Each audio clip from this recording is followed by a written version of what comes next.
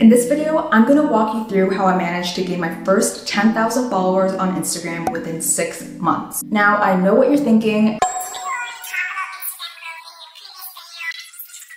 Well, I did, but this journey to 10K was different in some ways, so I thought it deserved its own video. But in case you're interested, I will link it above as well as in the description box below. To start off, let me stress the importance of a couple of key points that were instrumental to my Instagram growth journey. Let's begin with part 1, which is the setup. And this includes setting your objectives and realistic goals. So it's very easy to feel overwhelmed when you're first starting out on Instagram. Just remember that every big influencer that you see on Instagram or any other social media platform started from scratch with 0 followers. In my case, back in 2021, during the pandemic, I decided to create an Instagram account that focused on my outfits, styling, and of course, my tattoos. My ultimate goal was to grow my account and connect with like-minded individuals while showcasing my style in ink. Now, it's obviously great to dream big, but it's super important to also be realistic with yourself. That being said, I started off with setting small goals. For example, I started off with reaching 500 followers within a specific time frame. Then I would try to reach higher and higher after achieving the first goal, and so on. So looking back, setting clear objectives and realistic goals was essential. Next up, I set up a posting schedule. Even with 0 followers, consistency is key. If you want people to discover your account and follow you, you need to post content. Plain and simple. Ever since I started posting on Instagram, I've always wanted to have an aesthetic looking feed to help drive attention to my account.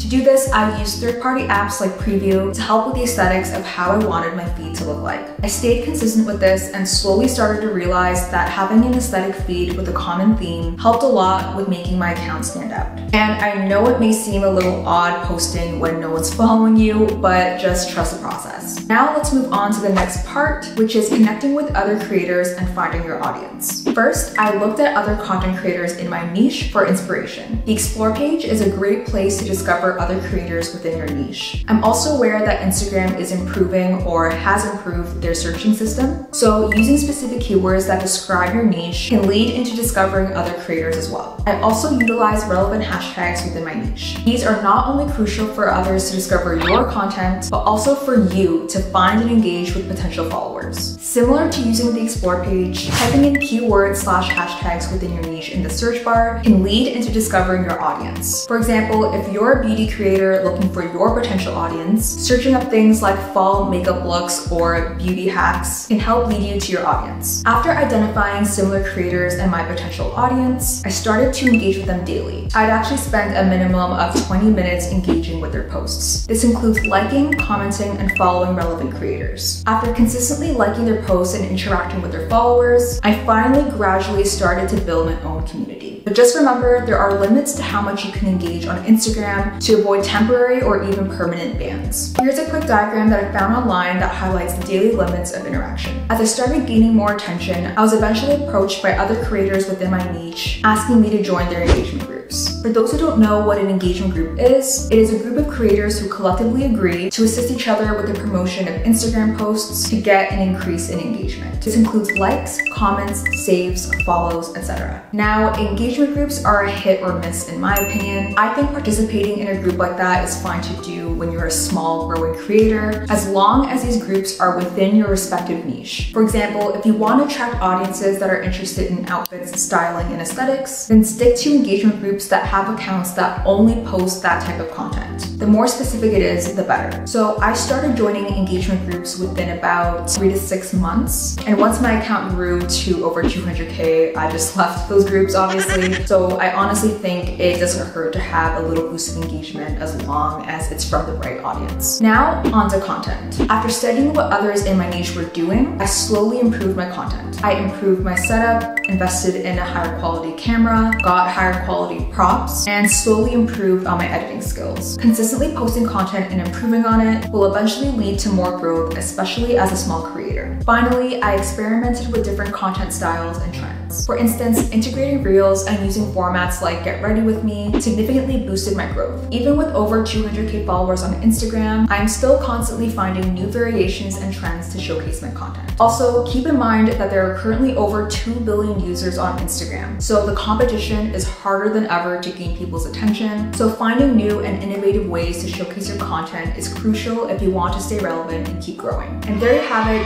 These are all the steps I took to get my first 10,000 followers on Instagram within 6 months. It's been quite the journey of setting goals, consistency, engagement, and content improvement. And remember, the Instagram algorithm takes time to work its magic. For example, it took me about 2 years in total for my Instagram account to grow from 0 to 300K followers. If you're just starting out on your Instagram journey, don't get discouraged by the lack of followers that you have. Keep your goals in mind, stay consistent, and engage with your niche community.